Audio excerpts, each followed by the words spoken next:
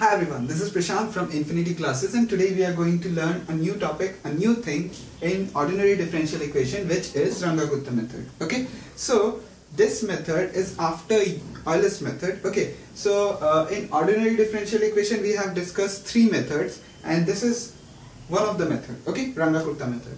This is also similar to Euler's method, where we have to write the formula and we have to put all the values inside the formula and we will get the answer. It is same as that, but it is quite different in other form. Like it has 4 k values and it is a fourth order, that's why it has 4 k values, and it has a y value to calculate, and then after calculating this delta y value we have to put this delta y value in this form, and then we will get our answer. Okay, so it is quite lengthy, but it is quite similar to that of Euler's method, because we have a formula in Euler's method where we have to write where we have to put the values over there and we will get the answer. It is quite similar to that, but it has a big formula over here. Okay, so it is similar to Euler's method. Over here, if we remember K1, we can remember all the formulas. Okay, so do remember K1. What is K1? K1 is equal to h into f of x0 y0. Simple. H into f of x0 y0. Okay, now what is K2? K2 is the first part is the same. Second part, with x0 we will add h by 2, and with y0 we will add k1 by 2. Simple. For K3, with x0 we will add h by 2, same as K2, and with y we will add k2 by 2. Just the previous one. Okay. Now for K4 we will add just h and K3. Okay. Nothing else. So this is similar. If we know this one, we can write this 3 also. Okay. And what is delta y? Delta y is 1 by 6th of K1 plus K4 twice of K2 plus K3, which is I have written like this. Okay. And then we have to write yn, which is what we have to calculate, and yn minus 1, just the previous interval gap value. Okay. Now what is the previous interval gap value over here? I have to find yx of 1.2, which is I have to find y of 1.2. Okay. So just the previous interval gap is 0.2. Just the previous interval gap is y of 1, which is 2. So I'll write 2 over here. Okay. And delta y will derive from, will take the value from this equation, and then after adding this we will get y of n, which is y of 1.2. Okay. Now first of all, what we know over here, we have dy dx equals to xy. There is a formula, dy dx equals to xy. This is an equation, sorry. Now, and we have been provided with y1 equals to 2, which means y is equal to 2 when x is equal to 1. Okay. And what we have to find? X of 1.2, which means we have to find y with x is equal to 1.2. Okay. With an interval gap of 0.2. Now I have written this thing in fx form. Okay. Now if I write x0 over here, y0 over here, it will be 0 and 0. So for simplicity we have taken xy. Okay. Okay. X and y. So this is our equation, and this thing I have written over here like this, and we have to find this I have written over here. And what is h? H is 0.2, which is I have written over here.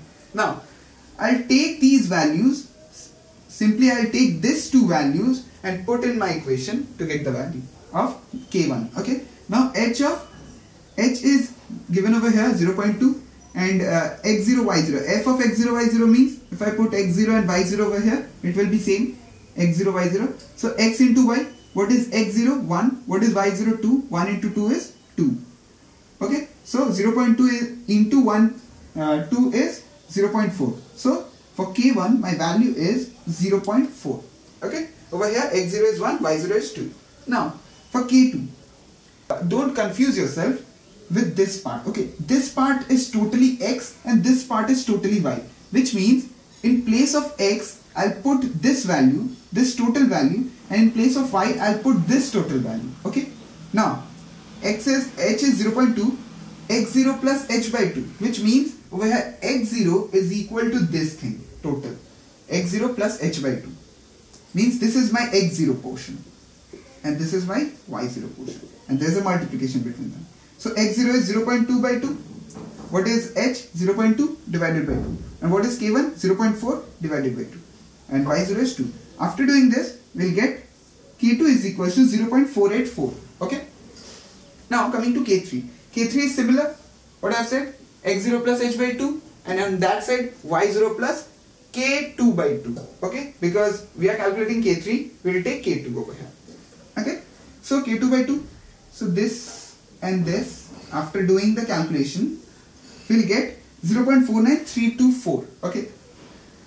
Now calculating k4. K4 is the same way we have to calculate the k4 also. We have calculated k4 and what we have got? We have got a value of 0.59837. Okay. Similar. So what we have k1, k2, k3 and k4. Okay. Now we have calculated this 4. This one, this one, this one and this one. Okay. Now what I have to do? I have to calculate delta y. Because what I have to find? At last we have to find y of 1.2. Which means I have to calculate delta y, which I need to put in this equation to get y of 1.2. Okay. So what is delta y? Delta y is a combination of k1 plus k4 into plus twice of k2 plus k3 whole divided by 6. Okay. So what I have done? I have taken delta y equal to 1 by 6 plus 0.4 into the total values what we have got from k1, k2, k3 and k4. Okay. And what we have got? We have got 0.49214. 0.49214. These values I basically get from calculator. You can also calculate on your calculator and you will get this value. Okay. So I have got this value. Now what will I do?